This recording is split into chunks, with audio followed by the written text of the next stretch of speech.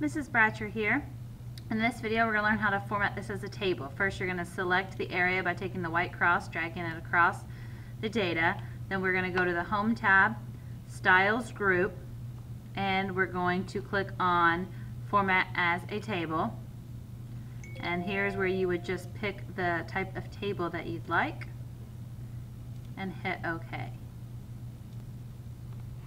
Alright, now you're going to do a custom filter, and we want a date range from June the 15th through December the 31st, so you'd click the drop down arrow. We're going to do date filters, custom filter, and you want to say is after or is after or equal to, and then that's where we would go click on or type in 6, whatever date it is that you're working with.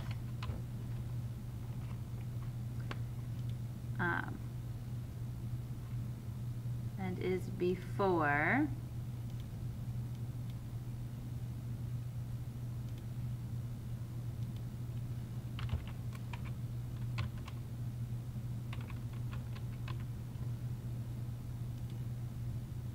and that is a custom auto filter.